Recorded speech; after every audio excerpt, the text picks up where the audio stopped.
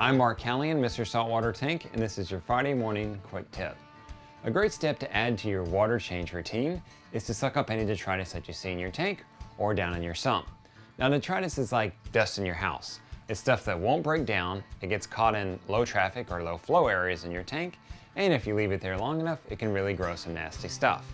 So whenever you do a water change, suck on any detritus you see around your rocks or on your sand bed, as well as any detritus that's made its way down into your sump.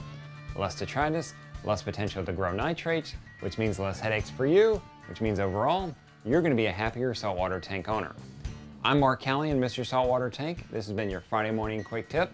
Until next time, have a good one, enjoy your tanks, enjoy your weekend, and know your tank personality.